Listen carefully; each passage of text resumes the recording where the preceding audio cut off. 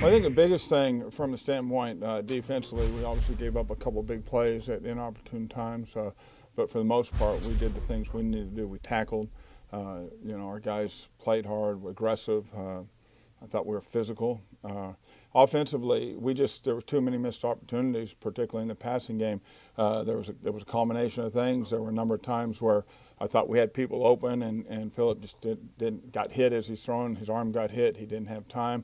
There were some times where I think because of the blitz that was being run or the rush, that he sped things up, threw it quicker than he normally would, and it took away some opportunities. And there were, I think, a number of different opportunities that we had, 2 or 3 of them on third down, which obviously the third downs throughout the game were critical, but some of them were chances at big plays, and we just weren't able to protect, or we weren't in such a hurry to get the ball out. We didn't make some of the plays that we are capable of making. But you go through the tape, and there's great effort, and there's guys working hard.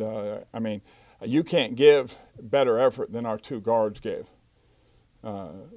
They have not played a lot. They've played. One of them played in started his second game, and one of them played in his second game ever as a Charger. And one of them's been here 2 weeks, Tony and Schilling. And you can't give better effort than they give.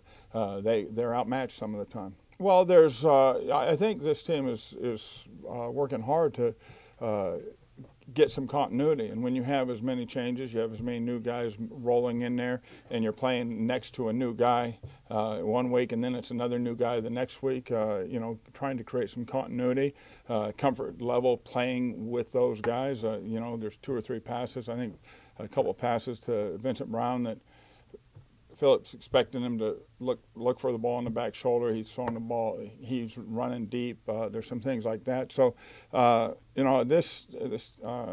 guys, as I said, competed at a real high level. It was a very physical game.